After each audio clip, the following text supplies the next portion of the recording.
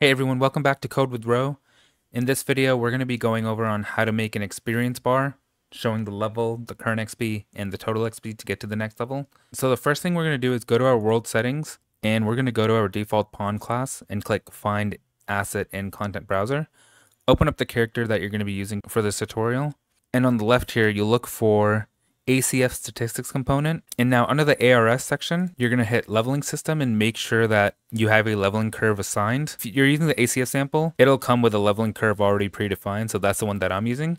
And if you double click onto it, you'll see that it'll show like what level you have to be. So for example, level 2, you'll need 196 experience.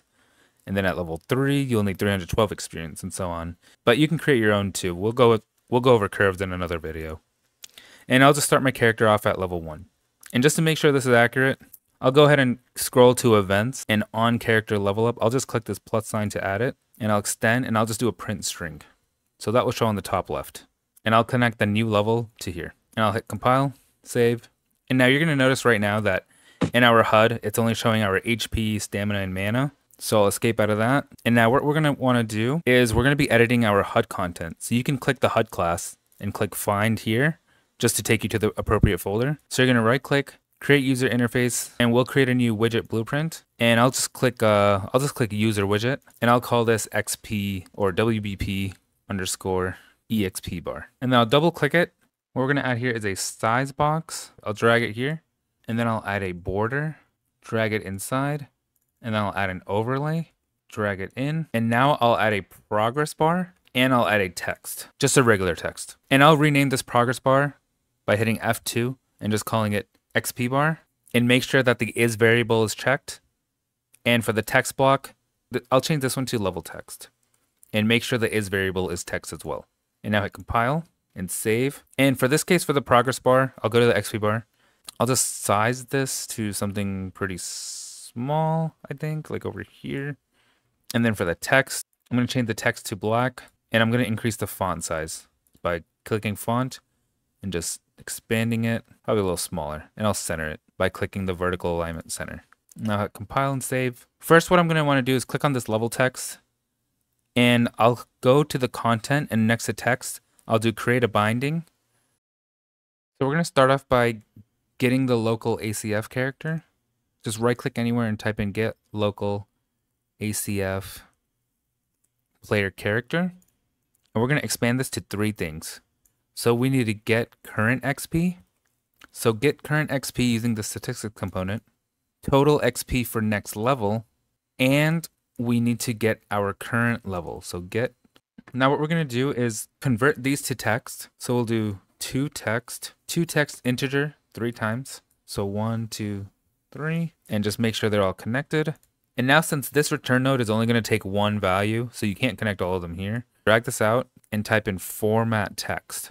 And then you'll just connect the first one, and we'll add 3 pins in total, and then break this one by holding Alt and left clicking it. And now we're going to drag our current XP to 0, EXP to next level to 1, and current level to 2. And what we're going to type in is, so the level is going to be our curly bracket in 2, because we have that defined here as our 2. And then I'll put a semicolon, just like that, and then I'll click a space and add our current XP, which is connected to 0.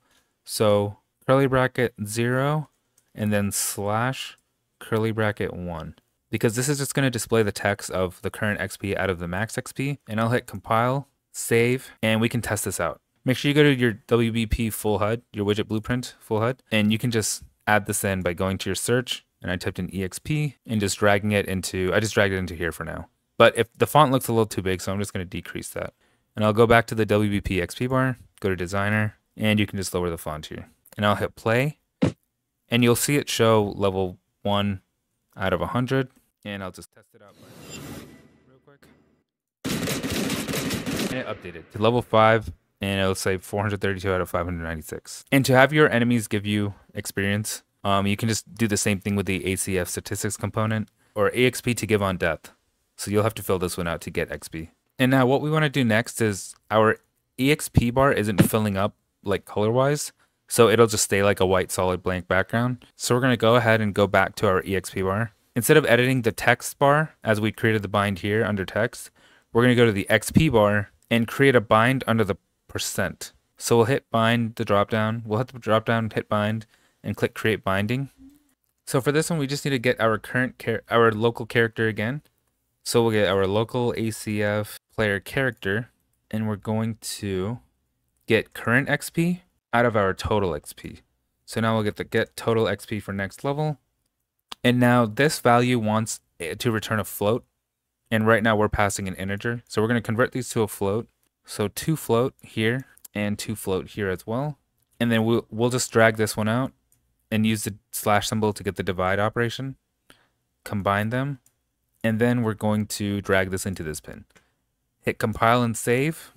And just go back to the designer real quick. And you can set this to be a different color. Okay, so one thing I forgot is for the XP bar, you'll see the progress bar at the very top. Just make sure you click both of these to fill the entire thing.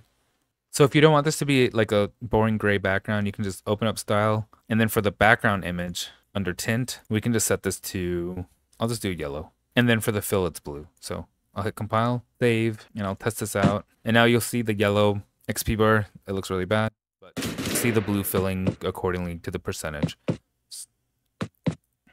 And that's pretty much how you work with XP bars. Thanks for watching Code with Ro. Like, subscribe, comment what you want to see next, and I'll see you in the next video. Thank you.